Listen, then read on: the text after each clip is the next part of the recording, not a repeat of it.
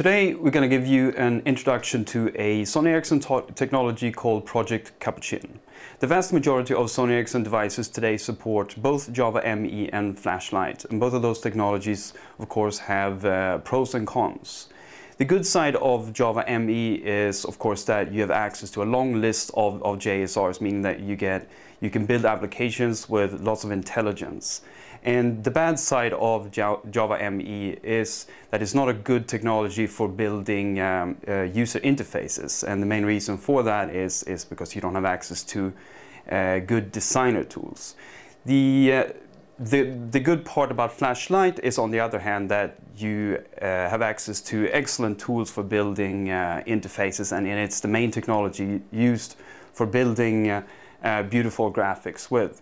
The not so good part about Flash Lite is then that it's a technology, at least on most wireless devices, it's a technology that is contained by itself, and it's not getting access to intelligence from deeper down into the phone.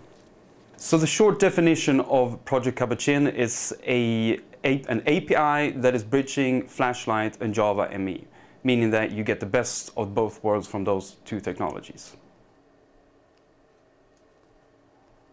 The tool that is dedicated towards the Java ME developer is a tool that is a plugin for the Eclipse environment that we refer to as the API Designer.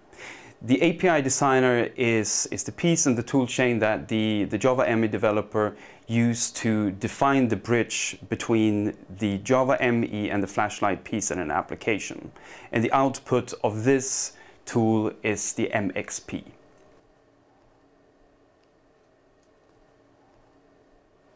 The last part in the toolchain is the Swift to jar tool, which the application developer uses to take the Swift file and package into a jar file. And by doing that, you then get the best from Flash together with the best from Java. And the final piece that comes out of that tool is then the Capuchin application that is ready to be installed on the phone. As part of the Capuchin SDK, we also provide a long list of tutorial documents and developer guidelines, as well as reference applications that are described in the tutorials. All of these documents, as well as the tools and the reference applications, are available for download for free from the Sony Ericsson Developer World site. Please keep an eye on the Developer World site, as we will be launching new documents and tools in the future. Thank you for watching.